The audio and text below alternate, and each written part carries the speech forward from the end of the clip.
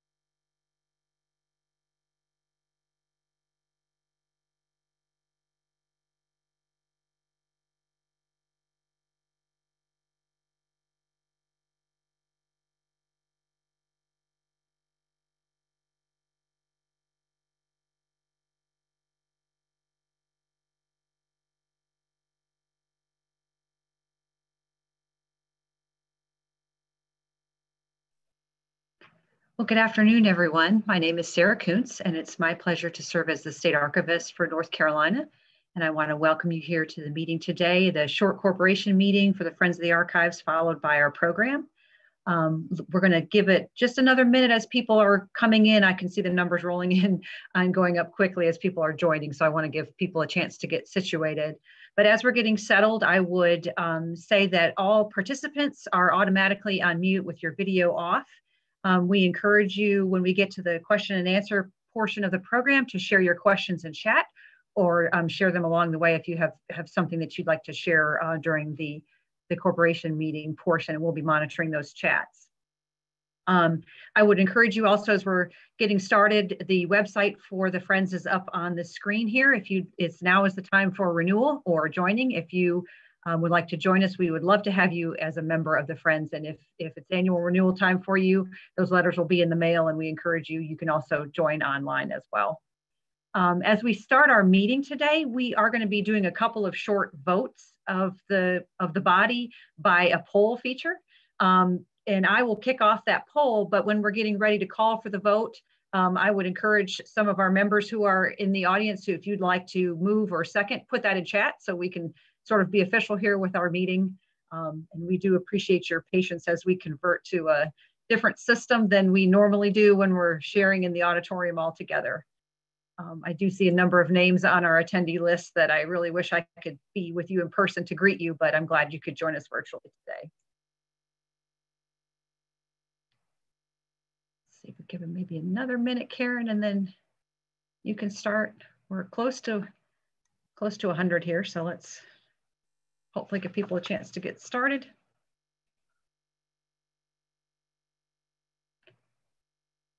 And I would encourage everyone to remember that when the corporation meeting is over, which again, that's fairly short, don't leave, because then the program starts. So we'll go from one thing to the next.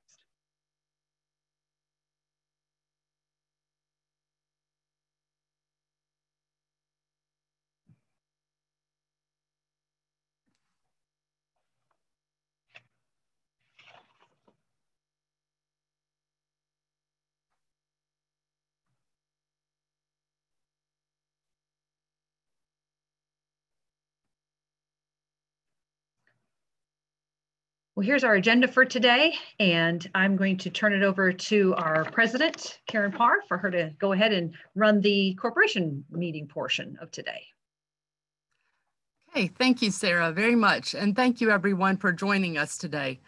My name is Karen Parr, as Sarah had said, and I'd like to call the meeting to order. Our first order of business is to approve the minutes from our June 17th, 2019 meeting. And I believe, are those minutes being shared in the chat? And I'm going to give it a try. Okay, thank you. Once we've got those in the chat, we'll ask for a motion and a second and then launch our poll to approve them. Actually, I can't share my screen and share the minutes at the same time. I just realized. Okay. Were they mailed? They were emailed ahead? Okay. Mm-hmm. So they were emailed ahead to our members. And so if we could please in the chat have a motion and a second for a vote on those.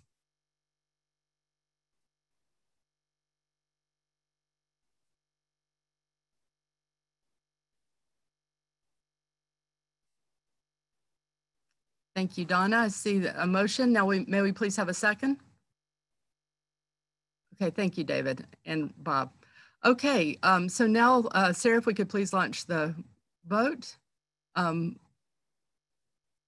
Please vote to approve.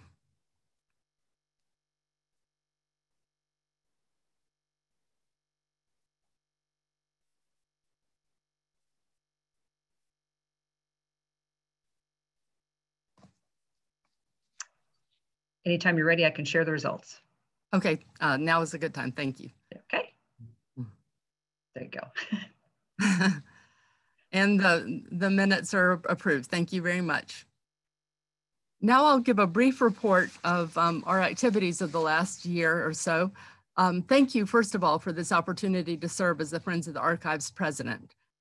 Even during these challenging and unusual times, we have been able to continue the work of the Friends of the Archives to support the state archives and offer funding for some of the agency's activities that are not covered by state appropriations. For those of you who might not be familiar with what this includes, we pay for internships and special conservation projects. We fund the purchase of collections and also provide funding for staff training and other events. Before the pandemic arrived, the Friends of the Archives funded workshops held by the archives reference staff at the Aycock Birthplace Historic Site. The Friends also supported the State Library and State Archives sponsorship of the Spring Best Practices Exchange Conference by managing registrations and payments for this program that ultimately wound up having to move online because of the pandemic. The Friends itself had some public events planned, and including a State Archives open house and some fundraisers, but these also had to be postponed because of the pandemic. Still, we have made gains in some a couple of areas that will strengthen the organization's work in the future. Friends of the Archives board members Rich Carney and Randon McCrae, together with our wonderful staff member Christine Bada, have created a new website for the Friends of the Archives that is attractive and also shares information about our work and programs. It gives information about how to join and provides opportunities to donate and also to purchase items that support the Archives work. And Sarah shared that link in the beginning, but it's archivesfriendsnc.org. Another really great initiative that you'll hear more about in a minute is that our treasurer, Frank King, did extensive research and found an option that will allow the Friends of the Archives funds to grow at a much higher rate than we were receiving in our bank accounts. Thanks to his leadership, we now have an endowment with the North Carolina Community Foundation. And not only does this option earn more returns on our organization's funds than we were receiving before, it's also placed us in an arena in which we can draw contributions from people who are looking to give money away. And we've already received one such donation just because we were in the North Carolina Community Foundation. So we're very excited about that, and Frank will tell you more about it in a minute. The Friends of the Archives has some exciting initiatives planned for the future. We hope that we can go ahead and hold those in-person events that we had planned and had to cancel because of the pandemic or postpone because of the pandemic. But we're also looking for ways to bring more younger people into our organization. So watch for more information about that soon. For those of you who are members, we ask you to please renew your membership and stay involved in the Friends. For those who have joined us today to hear our fellow board member and friend, Dr. Warren Milteer, talk about his book, please consider joining. The work of the State Archives is important to us all in North Carolina for the work it does to preserve and share our history and to strengthen our democracy. And now I'd like to thank my fellow board members and officers who I've served with in the past year. First of all, I would like to thank Secretary Susie Hamilton and Deputy Secretary Kevin Cherry for their service in an ex officio role, and always enjoy hearing from them. I'd like to thank Bob Moss, who was Vice President, Sarah as Kuntz as Secretary, and Frank King as Treasurer, and then past President Joanne Williford. Our members at large who've done a lot of great things for us are Joshua Hager and Randon McCrae. And then we have our great group of folks who are serving more like 3-year terms. And those people include Jennifer Doherty, Joe Mobley, George Thomas, Jason Tomberlin, Rich Carney, Victoria Young, and Warren Milteer Jr., who you'll hear from in a little bit. So thank you all, and I've enjoyed working with you and look forward to working with you more in the future as your past president. Now, Frank, I'd like to turn it over to you, please, for the financial report. Thank you, Karen. Next slide, please. The Friends of Archives have 2 deposit accounts, one with PNC for the checking account, and in that deposit account is about $14,000 in a general fund that is unrestricted. As you can see in the top portion of the slide, we also have about $13,000 in our checking account that is what I call temporarily restricted. People have granted us the money for a specific purpose. Our second deposit account is with Live Oak Bank, and it totals a little over $20,000, and about half of it, $10,000, is in an unrestricted account, and about $10,000 is in a temporarily restricted account for an acquisition, thanks to Mr. Stevenson. Next slide, please. As Karen alluded to, this spring, after COVID hit and the stock market crashed, we were fortunate to have CDs maturing, and we invested about 50% of our endowment, which was a little over $110,000, in about May 1st into the North Carolina Community Foundation, which is an endowment that has over 1,300 members or accounts here in Raleigh. And then in August, early August, we invested the remaining balance, still with the stock market somewhat down, So we have invested a little over $226,000. Since that time, the stock market has done well and our account has done well. And I think the timing was, and the circumstances were great. So I am happy to report that we are in good financial situation. We're trying to endow our 4 components, which is Yandle Preservation, Baker Interns, Jones Staff Development, and anybody that would like to become a life member, it is put in through the endowment, and the income is distributed per the board discretion. Also like to take this opportunity for anybody that would like to ensure that the Friends of Archives remains in perpetuity. That's a hard word for me to say. We'll gladly take your donation. Send it to Friends of Archives, and just for any amount, and just put endowment down there, and it will end up in our endowment and last past all our lifetimes. And lastly, I'd like to thank Christine Boda for her assistance during the past 12 months and keeping our records in good financial shape. That's all I have to say. Thank you. Thanks so much, Frank. Our next thing is to thank all of our wonderful volunteers who've done so much to help further the work of the archives in a volunteer capacity. These are people who are working all over the state to help in all kinds of work, as you can see on the screen. And I just would like to quickly recognize at the Outer Banks History Center, Emily Homolka. Digital Access Branch, we have Leanne Brewer, who's helped. In the Public Services Branch, we have Andy Poole, and he's also helped with the military collection in the Special Collections section. In the Special Collections section, we have Caitlin Moore. Government Records, Michaela Johnson-Davis has helped. Outreach and Development, Danny Sharilla. And then in the Oral Histories of Special Collections, we have Annie Anderson and Julia Kane. Finally, in the military collection, again, Andy Poole, but also Kat Jackson and Madison Bray.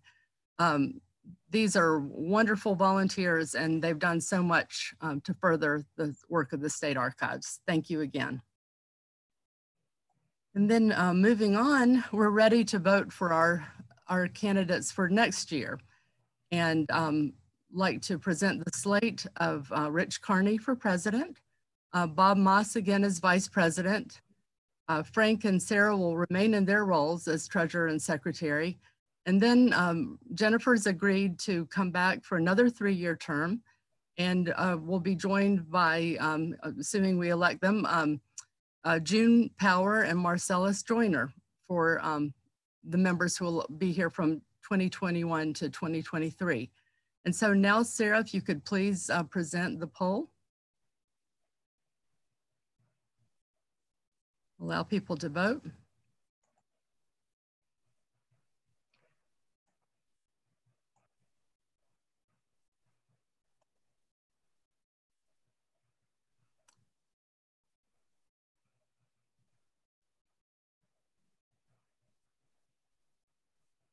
Whenever you have, looks like you have a critical mass of votes, Sarah, please tally the results.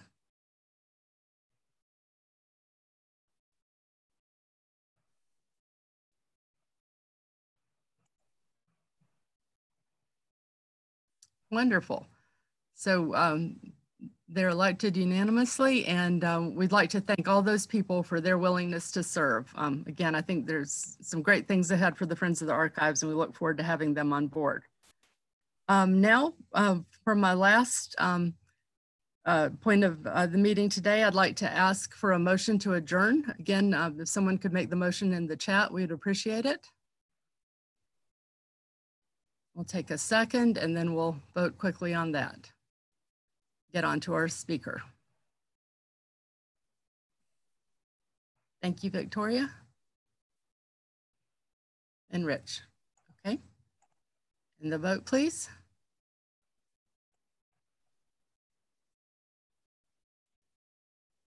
And again, whenever you're ready, you can just tally that.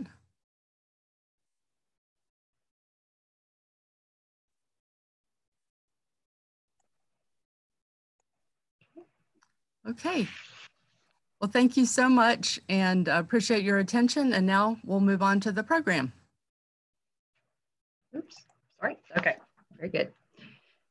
All right. Well, I want to take a moment too to thank our board members and especially Karen and Frank and everyone who's been working so hard on Friends activities this year, and to Rich and Randon for the website redesign. It's really been great, and we appreciate all your efforts and your flexibility as we've adapted to the new environment in 2021. So thank you all for the short meeting there, and we will move on to our program. And I'm going to introduce our moderator and our speaker and remind everyone that you can put questions in chat. I think they're going to have a few things to discuss, but we do encourage your questions, and we'll try to draw our attention to the questions as they're done with their portion. So today we are joined by Joe Beatty and Dr. Warren Milteer. So Dr. Beatty is the research supervisor for the Historical Research Office in the Office of Archives and History. And he works with a team of historians and editors to share our state's history through the North Carolina Historical Review, scholarly monographs, and the Highway Historical Marker Program. The office also publishes a roster of North Carolina Civil War soldiers and digital editions of the governor's papers and colonial records. Joe previously worked as the colonial records editor and currently serves on the board of the Carolina Charter Corporation. Before coming to our department, he worked as the historian at the Colonial Williamsburg Foundation, and he received his BA from James Madison University and his doctorate in early American history at the University of Florida, with a concentration in slavery and religion in the Atlantic world. And joining him today is Dr. Warren Eugene Milteer Jr., also a member of the Friends Board.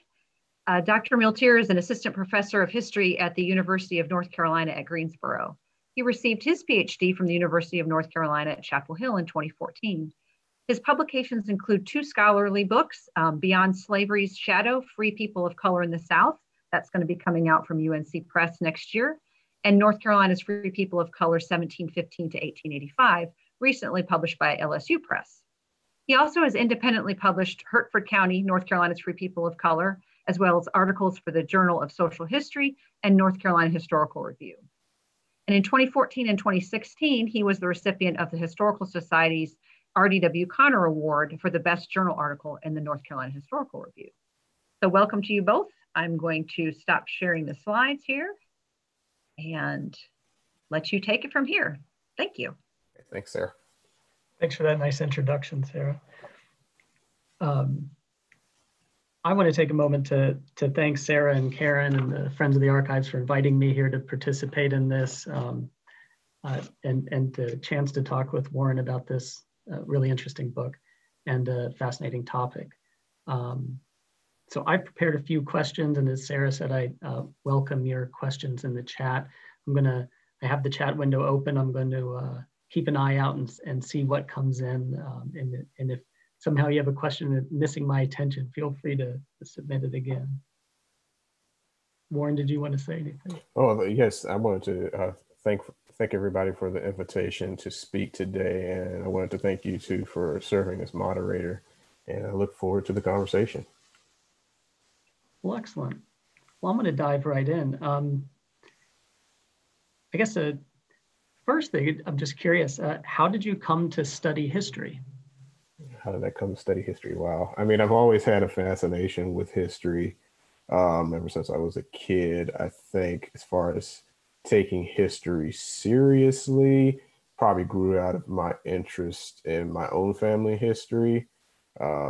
Started on my family history as a kid and kind of fell into the profession in a sense, doing research early on, trying to, learn about census records and things of that nature in order to build my family tree, led me into looking at other types of records, and here you go.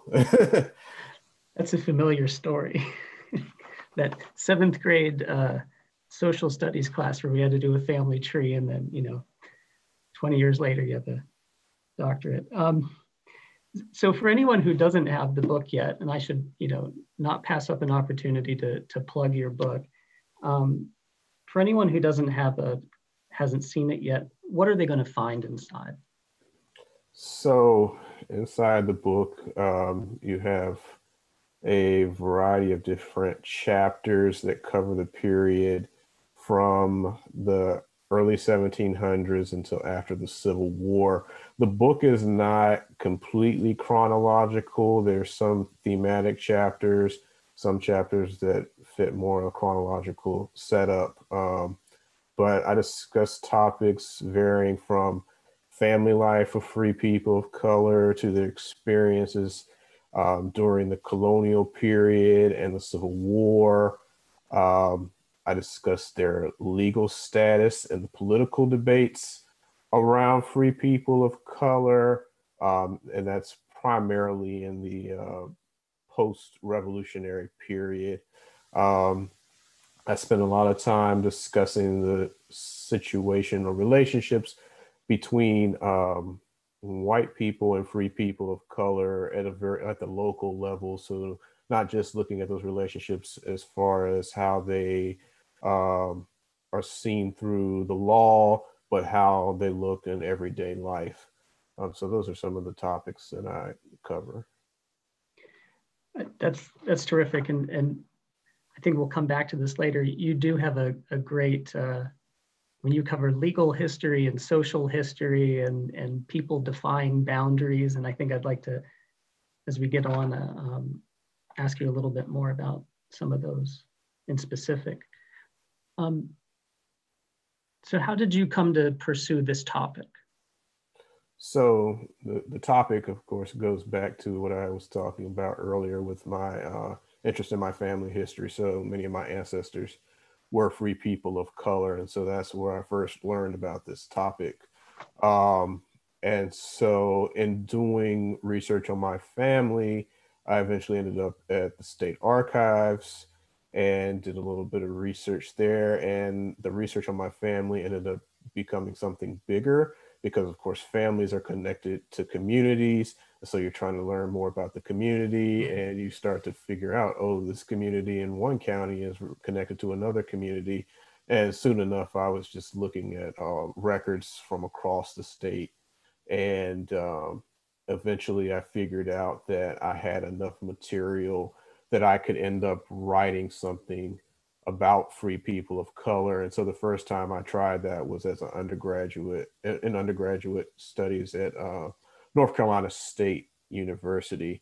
So I wrote an honors thesis there about free people of color in North Carolina.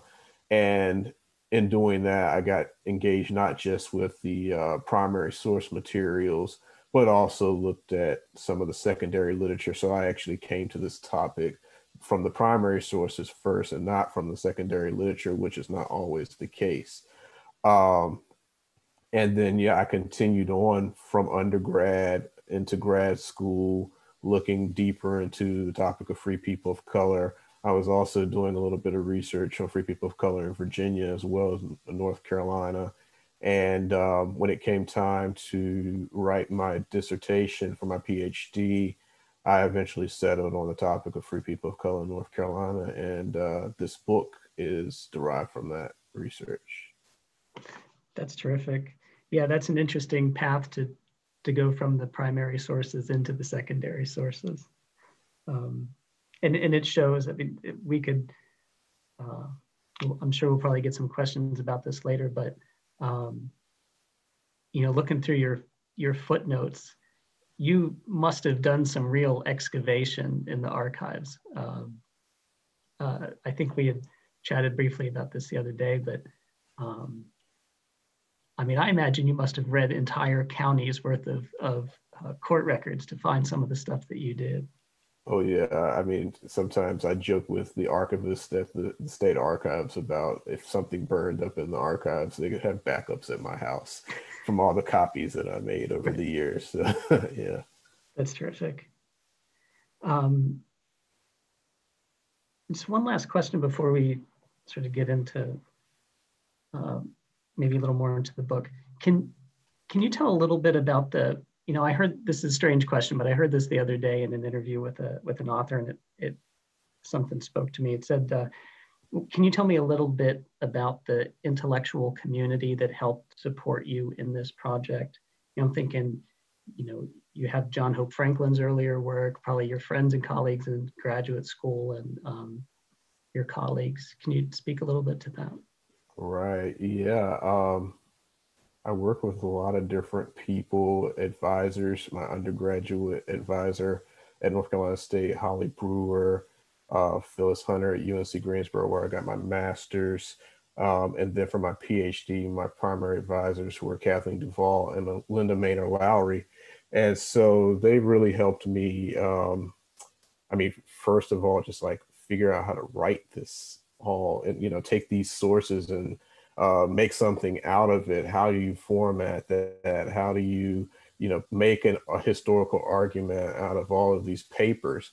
So they were really important. My colleagues, especially in graduate school, were helpful as well because they gave me a sense of like what other people thought was important about what I was finding. I've always, thought, oh yeah, this is great, this is interesting, but it's a process to learn how to convey that to other people and figure out exactly like what types of sources they find interesting, what particular aspects of the lives of free people of color mean something to them and maybe to the larger society.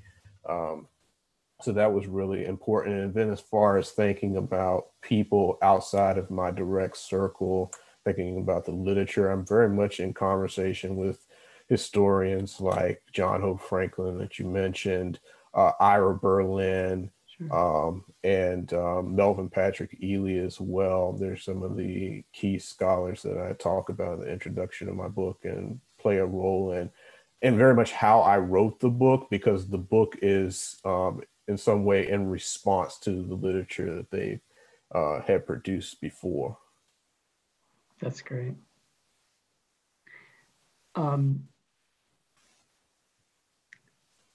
An interesting thing about your title, and I appreciate this, is there's no colon and there's no subtitle, which is an odd thing these days. I appreciate that you take a stand, like this is what this book is about. And will you tell us what is a free person of color in North Carolina from 1715 to 1885? Okay, yeah, that's one of the major issues that I'm trying to deal with in this book. So I define free people of color as people who could have been either of African and or Native American descent, who were free before 1865 or before the end of the Civil War. And so you have a variety of different people who fit that definition, people of different appearances, different backgrounds as far as their legal rights, as far as their wealth status, who are in that group. But by the time we get to the Civil War, there are about 30,000 free people of color in North Carolina. And from what I can tell, the vast majority of the free people of color by the time we get to the Civil War are people of mixed ancestry. So they have a variety of different backgrounds in their family histories. That's a significant number. Yes, definitely. Besides a couple of other states, Virginia and Maryland, North Carolina had the third largest population of free people of color in the South. And that was another reason that I decided to pursue this topic as far as a dissertation, and thinking about it, as a future book, is that it seemed like an important state that hadn't received as much attention recently. So John Hope Franklin had written his book about free people of color in North Carolina back in the 1940s. And other than a few articles, there had not been a significant look at the population as a whole. A couple of books had come out about certain individuals who were free people of color in North Carolina.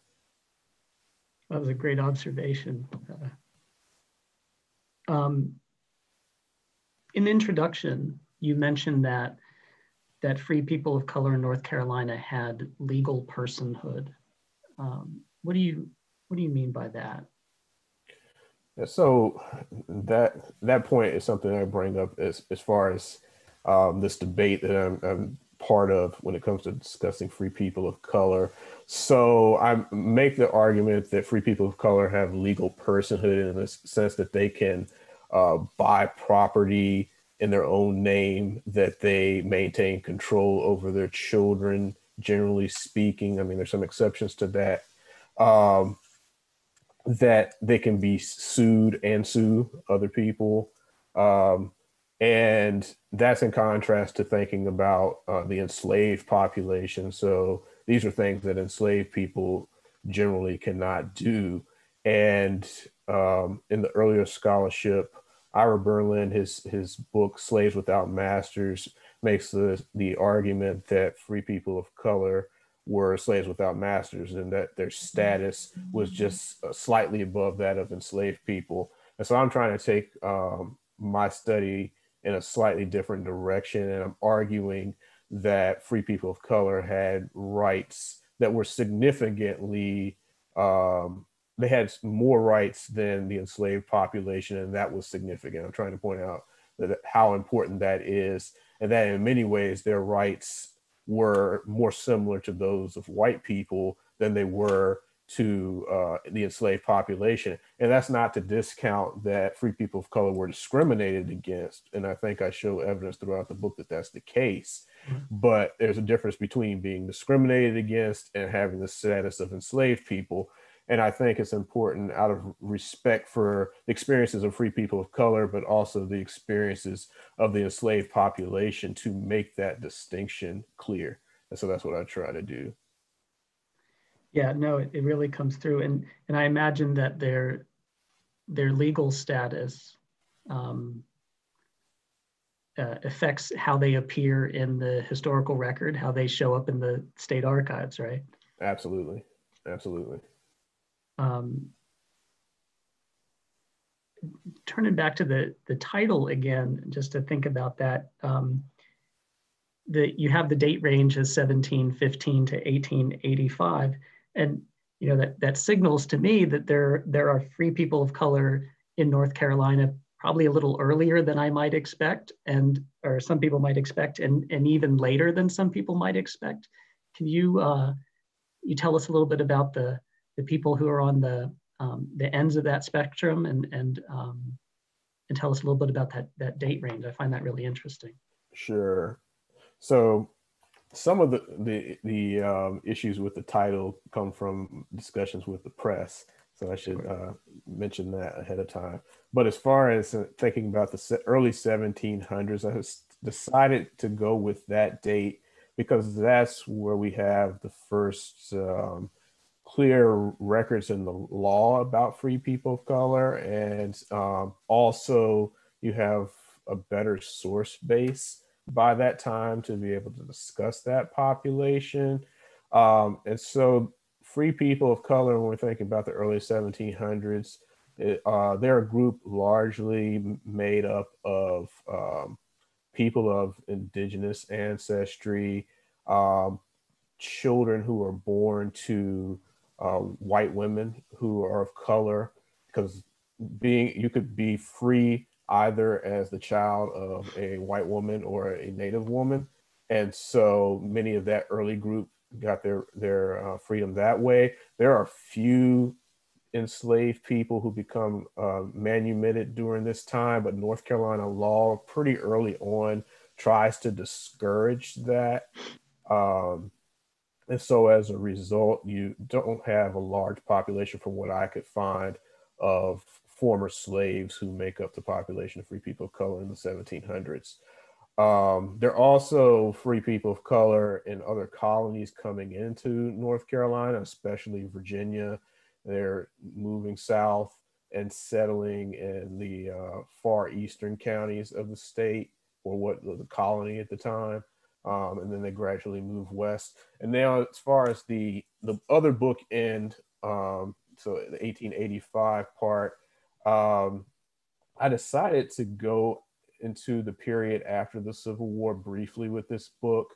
I think it's a topic that has not been well explored in the earlier literature. So we know that after the Civil War, 1865, the enslaved population is freed. You've got this population of free people of color, but it's not clear, like, how do free people of color and enslaved people interact after the war? How do free people of color see themselves in comparison to the enslaved population? So I try to explore that. And I think what I found was that free people of color took various positions when it came to their relationships with the former enslaved people. Some free people of color allied with them, especially in politics, while other free people of color sought to distinguish themselves and continue on the patterns from the pre-Civil War period, where they had a legal status that was higher than enslaved people. And although that would no longer exist in the post-war period, they try to use or curb their social interactions in order to reproduce that in some way, that relationship. It's interesting to see these people defining boundaries and kind of pushing back against boundaries that either they didn't construct and trying to build new things. That's really interesting. And in 1885, there's the law, right, that allows some people to shift from being a person of color to Indian. Is that right? Right. Yeah. So there's recognition from the state of certain people who have been classified for a long time as free people of color as being Indian, and so that played into why I decided to stop at that date. But yeah, that is an important part of building social boundaries, but also building like legal boundaries, because that legal status allowed those people who self-define as Indian to have their own schools, have their own institutions. And this was important because after the Civil War, there was segregated schooling in North Carolina. And so it allowed basically a three-part system when it came to schooling in the state. Which is pretty wild. Yeah, absolutely. And there's more wild things that happened afterwards, but I didn't get into that. Well, I'll ask you a question about that in a minute.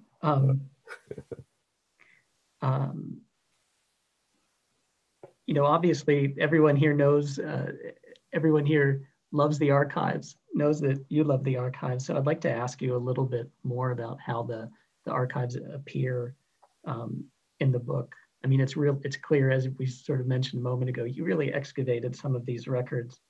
How in the archives did you find stories that were, well, I guess first, how did you find some of these great stories? How did you find stories that were new to you?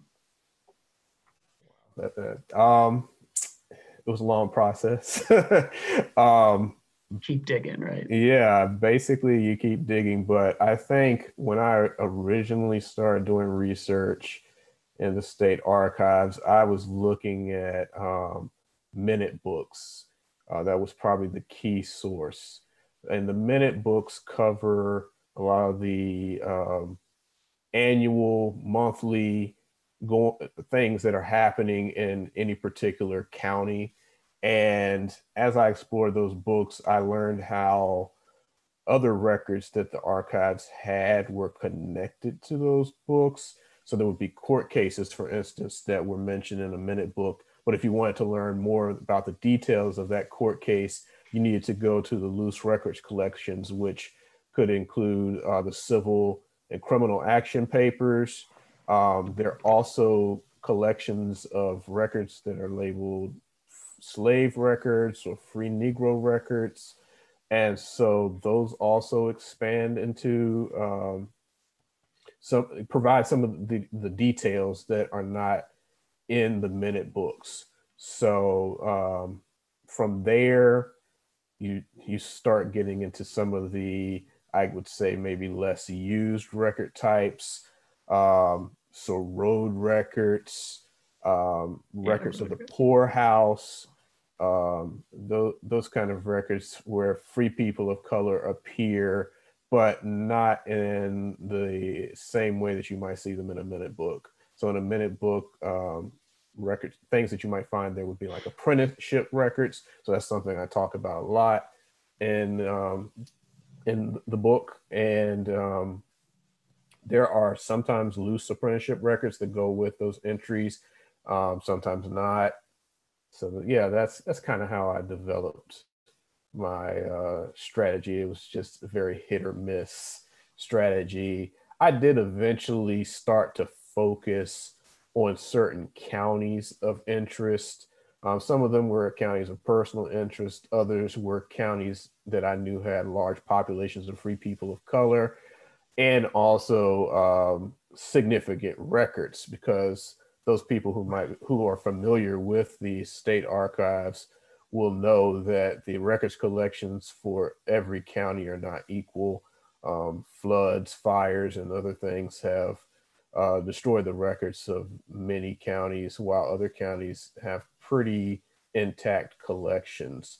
That was a huge struggle, I think, in working on this project, is that some of the most important counties where there were large populations of free people of color were also counties that suffered significant damage in the past. Their court records, the courthouses may have burned, etc.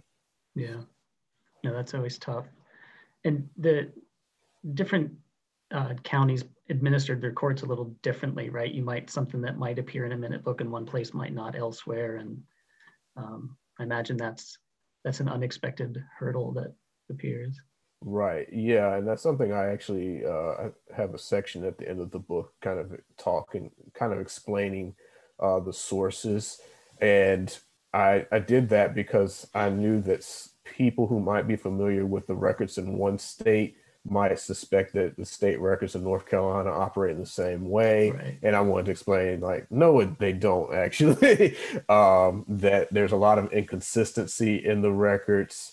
Over time, even within one county, you can see a lot of inconsistency. And so it's important to convey that to people as they're asking questions about, maybe, why don't you have statistics about one issue or another? And that is part of my explanation for why those things don't exist. Right. Not all clerks are created equal, right? No, what is important to write down to one is not necessarily to another. Absolutely. We've gotten a couple questions, so let me veer off here for a second and ask one of the Q&As we got. It said, it's from Larry Tice, who asks, could you say more about your use of the term radical and radicalism in the book?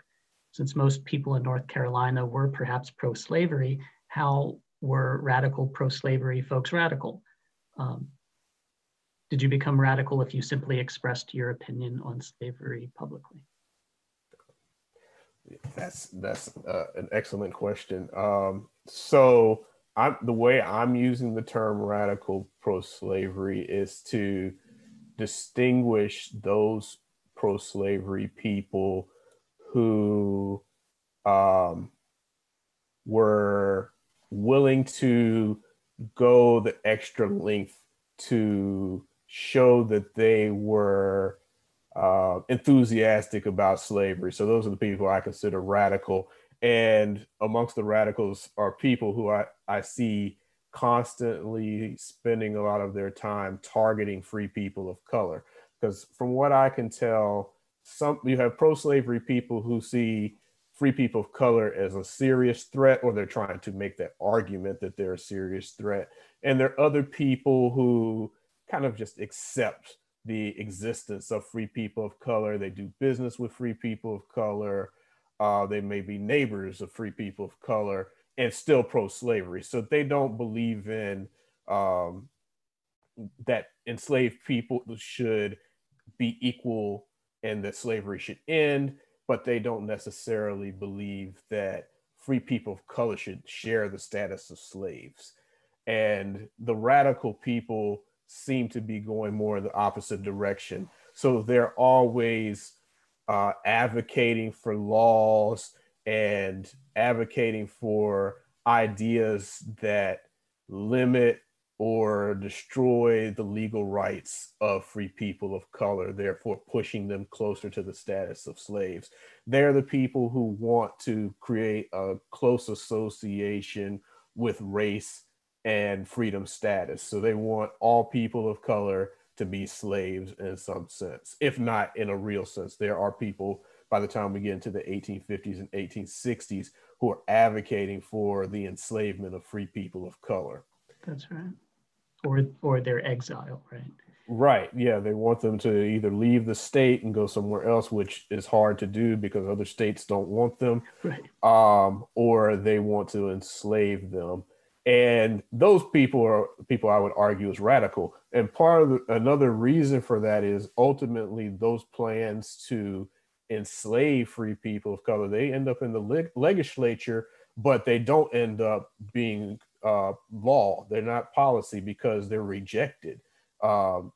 Some pro-slavery people, even people I would argue are not friends to free people of color in any sense, still see a threat in trying to enslave free people of color. They see that as the next step to enslaving other groups of free people. And so they argue that that's unconstitutional and can't be done. And ultimately, the most extreme or most radical members of the North Carolina General Assembly lose in their effort to enslave free people of color. That's great, thanks. There was another question in the chat. Did you find much in church records? Were some denominations more welcoming to free people of color and their families?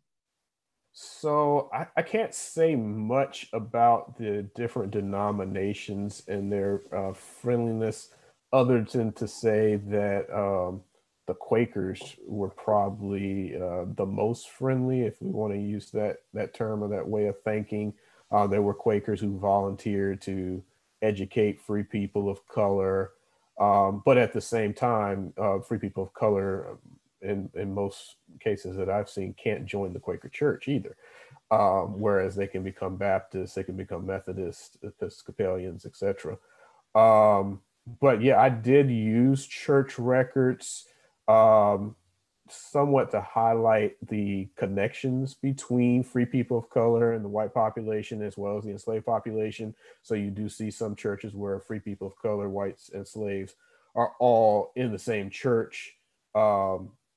Sometimes the churches would have a split organization in the way that they ran their affairs. So there would be a group of free people of color and enslaved people who would work together to deal with the affairs of people of color.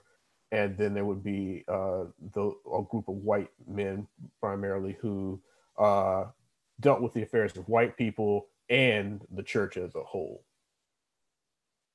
Sure.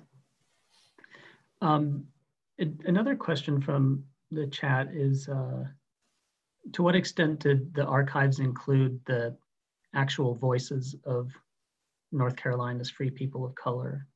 Did they, for example, publish letters in abolitionist newspapers, or to what extent do you hear their voices?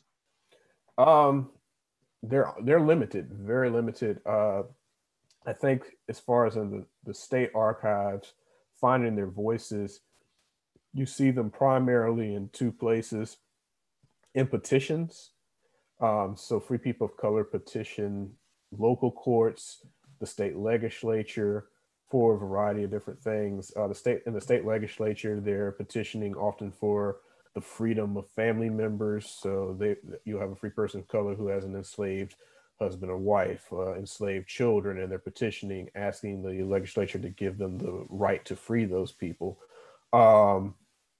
They're sometimes pushing back against attempts to take away their rights. And so you'll see petitions there in their voice.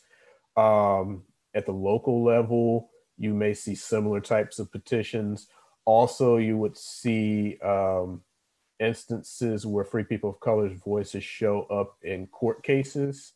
So most court cases in the civil action and criminal action records don't have testimony, but occasionally you do see testimony in especially murder cases.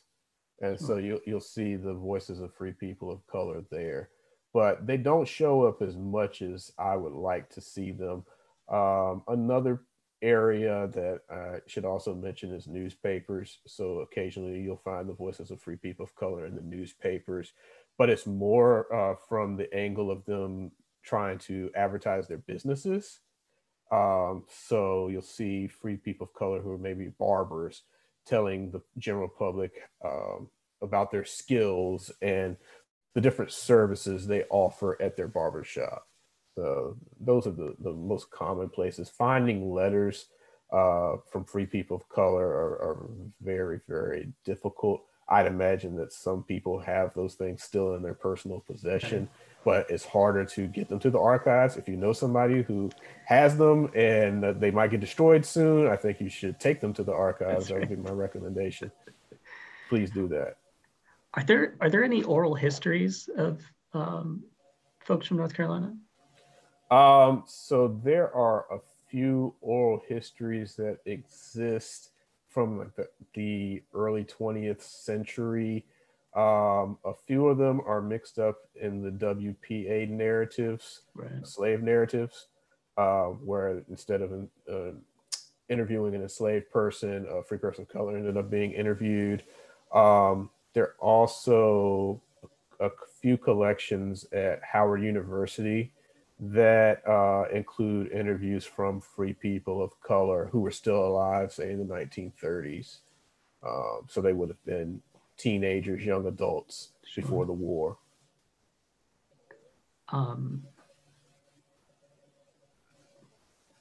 We getting some great questions here in the chat. Let me ask this one here. Can you speak briefly on the impact of the Nat Turner Rebellion on free people of color?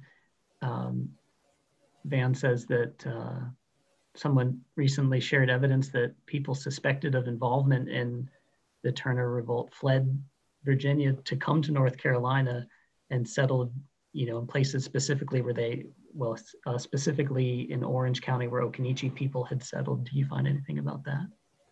I haven't seen anything about that specific example. You do find a few sources that discuss the rebellion as far in relation to free people of color being jailed temporarily as suspect, because there's a lot of fear after the rebellion, and it just ripples throughout especially the northeastern counties that are closest to Southampton County, Virginia. And there are individuals who kind of take advantage of that opportunity, or they see it as an opportunity to kind of harass free people of color. They harass the enslaved population as well. So that's what I'm familiar with. That I think the one thing I can say about the Turner Rebellion is, in North Carolina at least, is that there have been arguments in the past that suggest that the Turner Rebellion was a major change. It created a major change in the social dynamics of the state. And I think at the time there definitely was, there are examples of change, but long-term, I don't know if it made the change that others may have assumed before. But there's definitely an impact. The state legislature passes laws that limit the freedoms of free people of color after the rebellion, which makes them look good because they have to do something to curb the rights of somebody. And free people of color are always a convenient target when it comes to curbing somebody's rights. So they go there. Yeah. As you look through these different sources, did you tell us about a great surprise that you found, or was something that you came across that was totally unexpected? Well, I've been dealing with those records for so long that nothing seems unexpected now, but maybe something that would be of interest to people. I discussed in the book voting and the fact that in 1835, free men of color lost their voting rights. Some people may be shocked that they had the right to vote at any time, but they did up to 1835. And there are some of the surviving voter lists in the North Carolina State Archives. And so you can see the names of the free people of color who voted in 1800, 1835, right before the disfranchisement took place. Of course, you need to know who the free people of color are ahead of time in order to be able to look at those lists and actually recognize the significance of them for this particular history. But I thought that those records were particularly fascinating. Yeah, absolutely. I mean, the received narrative is that nobody, the franchise was so restricted even for white people. How could we even imagine that a free person of color could vote? That is an amazing find. That's very cool. We got another question here, also about some movement of people. Sorry, I keep moving these. I lost it. There it is.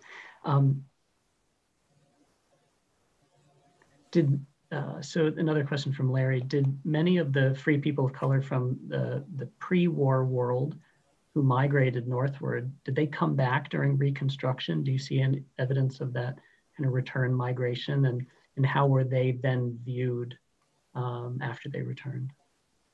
I can think of a couple of examples right off the top of my head of people who had moved to, say, Ohio and then came back after the war.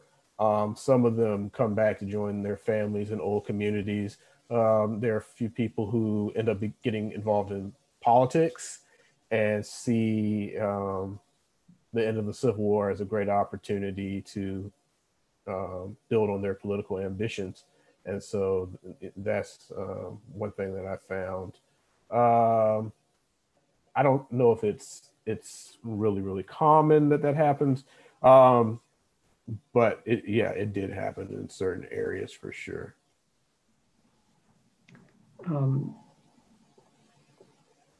There's a question here, and I think it sort of attaches to another question that I had.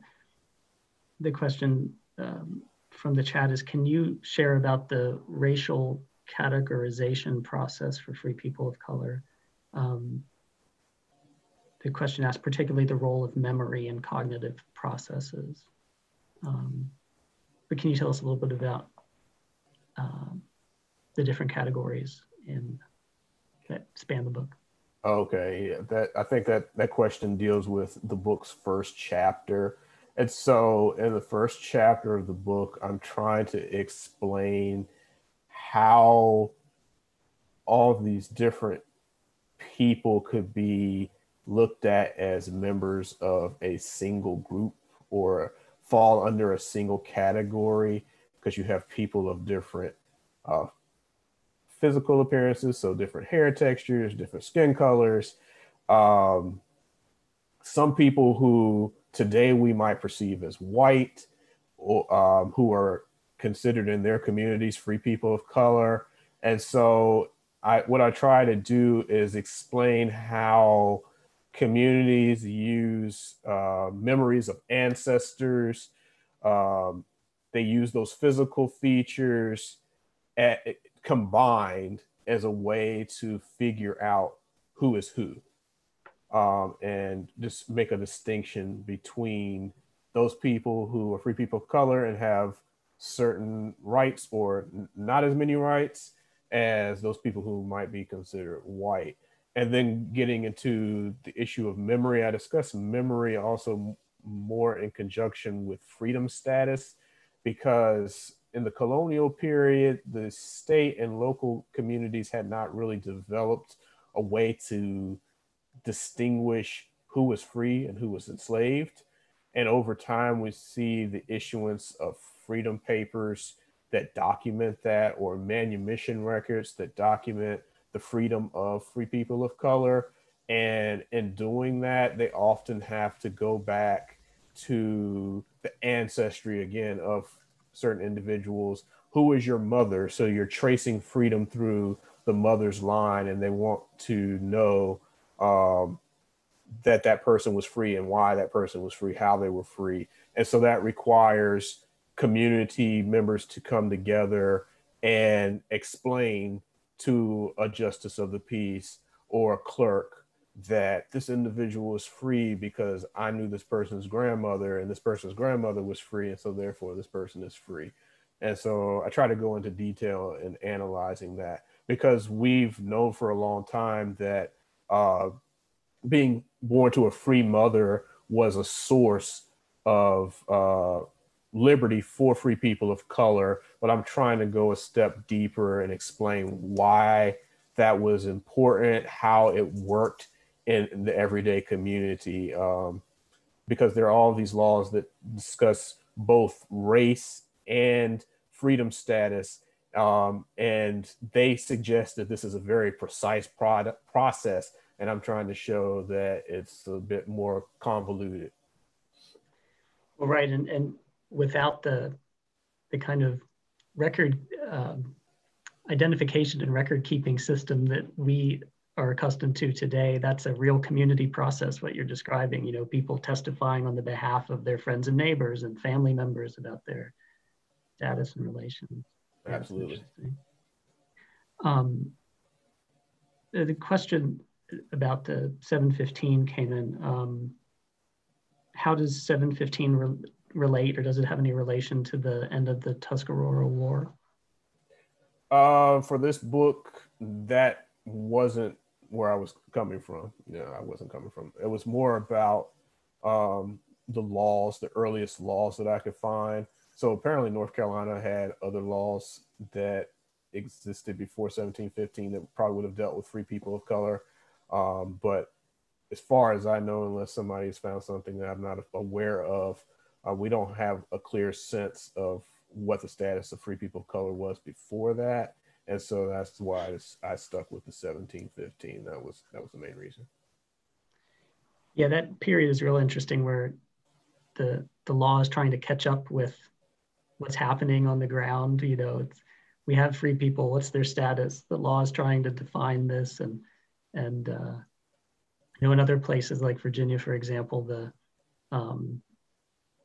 the law is constantly, you know, even into the 1720s, the law is constantly in flux as they're trying to like close loopholes that allowed people to assert their freedom, where the law in Virginia at least changes, maybe in similar to 1885 here, where you know, they sort of create or embrace new categories of identity to try to control people.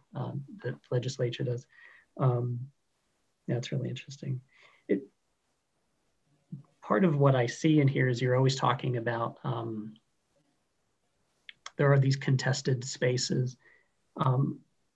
What did free people of color do to assert their personhood, to assert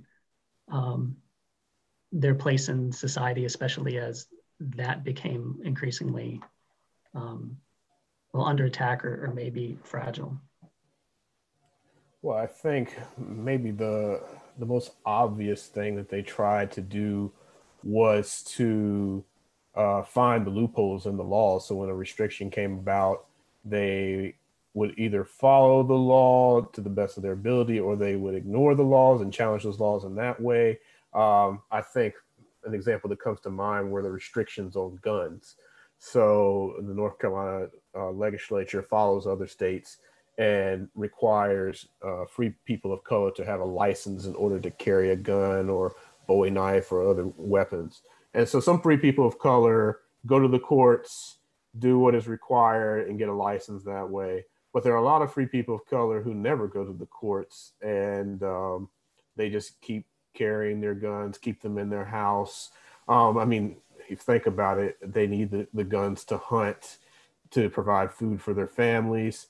Going to a court to get a license takes time, requires money, requires somebody to stand before the court and say that you're a good person and that you deserve a gun, gives the clerk the right to do that. And some people are just not willing to go through all of that process. Occasionally they're prosecuted for that, but other times they're not, or they're prosecuted and the charges are dropped. Everybody knows they have a gun, but at the end of the day, they also realize that these people need these weapons just to stay alive. And so they resist in that manner, I think.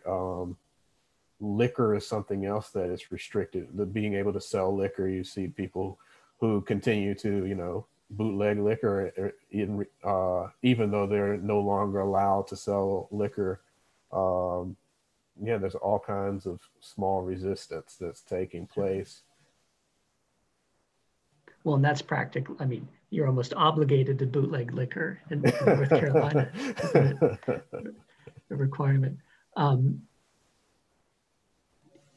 Another good question here is, and we have Sarah says we're doing all right on time, but I want to, we should probably start rolling toward the last few questions. A good question, what proof was required to validate a person's status as they moved from one state to another? Was that validated? And if so, how was it validated?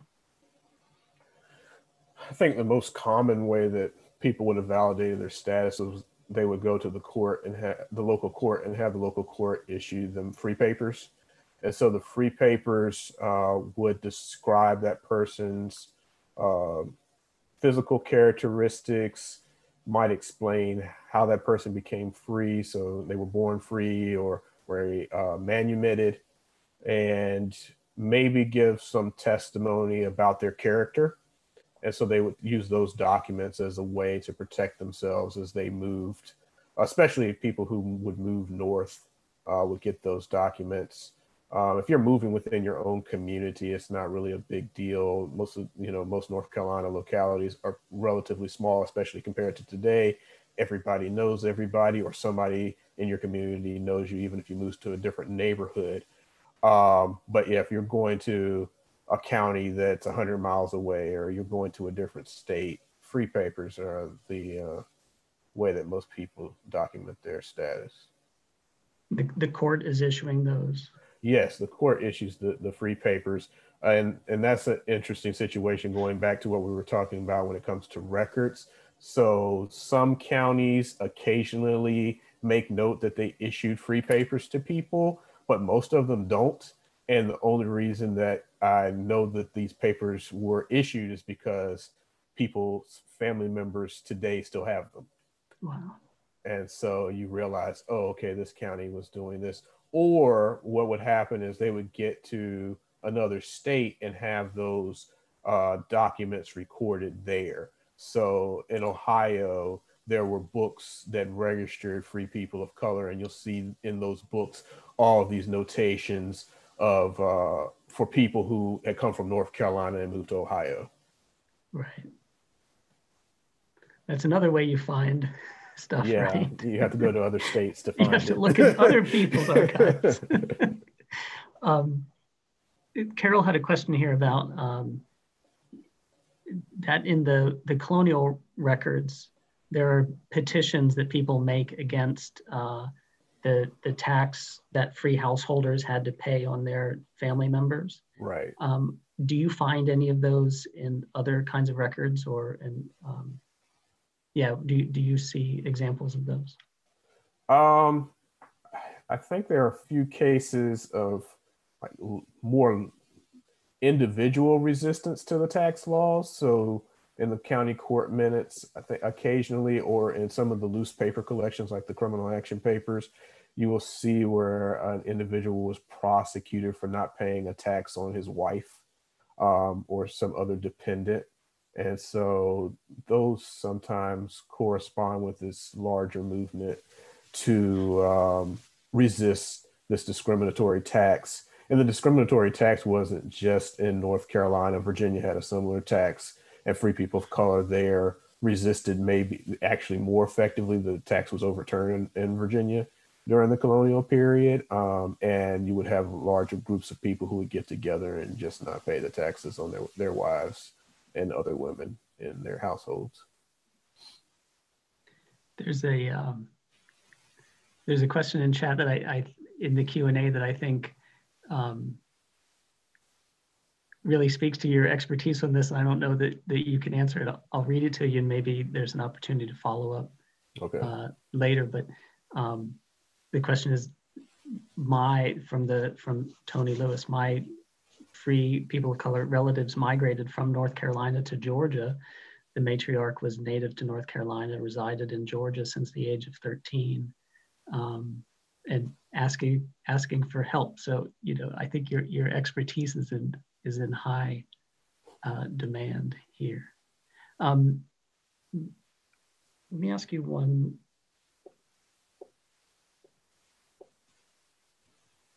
Let me ask you another question. It's always fun to ask historians this. What didn't make it into the book?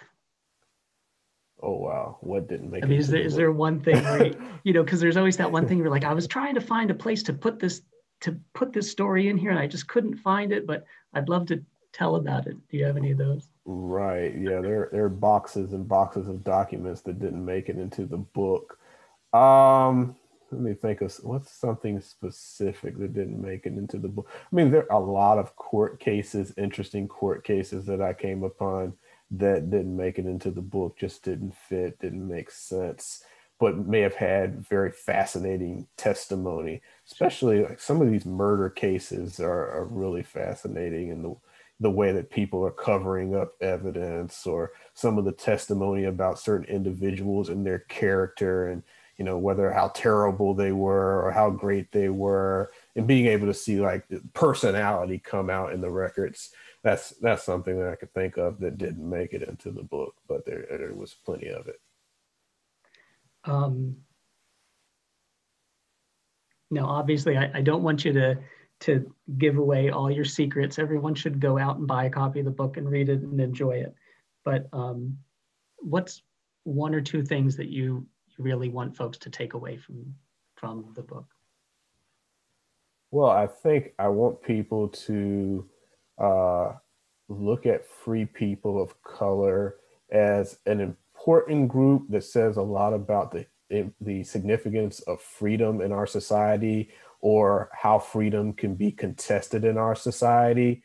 So that's something I think that we really need to look at more. And I also want people to see free people of color in their own space. When we're thinking about literature, when we're thinking about analysis, for so long, I think free people of color end up lumped together with the enslaved population. And I think there may be some reasons for that, some of them good, some of them maybe not so good. But I think they also deserve study on their own, expanded study on their own. There is a lot of research that's going on about free people of color outside of the United States, and probably a little bit less about free people of color in the United States. But in order to draw connections to the way that freedom and race worked globally, I think that we need to take free people of color as a collective in the South and North Carolina more seriously, and look at their status, legal status, look at how they created family life, community life, business life, and what that tells us about the way that the law both created opportunity for them, how they created opportunity for themselves, but also how their experiences were limited, and what that can tell us about limits to freedom in our own time. Well, you've done great work here showing us the different layers of this experience over time, a great span of time that shows the kind of ups and downs and the real struggles of people and some of their triumphs too. It's great stuff. Thank you, I appreciate it. So my last question, the next time we see you in the archives reading room, which the archives reading room is reopening on a limited basis, appointment only, check the website for more details. But the next time we see you in the archives reading room, what are you going to be looking for? I'll be juggling probably too many projects at one time. There's a lot of things I still want to look at in some of the colonial record collections. And then probably on the end of that, probably collections closer to the Civil War period and maybe a little bit after. There's some questions I still have there that I'd like to figure out the answers to. Well, that's terrific. Well, I look forward to seeing you there once we're all better able to get in. Yes, I'm looking forward to getting back into the archives. We look forward to having everyone back, even if it's on a limited basis and with restricted seats. Thank you very much, Joe and Warren. I really appreciated that. That was a great discussion. And I do encourage everyone who is in the audience, if you haven't gotten the book, do get a hold of a copy. You really tell some, I think, rich stories. I appreciated the way you took, government records can be a little bit dry and wove them into some nice narratives and stories on all those topics that you mentioned, and just talked about the diversity of relationships and family relationships and relationships with neighbors and communities. And I think that was really great. And thank you. I encourage people with family history interest to take a look too, in case you're related to any of the people that he is mentioning in the book. So it's a great resource. And we look forward to the next book. I take it you're going to be setting up Free People of Color in a larger setting in the South, not just North Carolina. Right. Okay, good. Because that was one of my questions, how we related to, other states in terms of their restrictions on free people of color. So we'll wait for book 2. All right. Well, thank you everyone for joining us. And I get one more plug for joining the Friends of the Archives. And we look forward to hopefully seeing you sometime soon in the search room. Thank you, everyone. Thanks.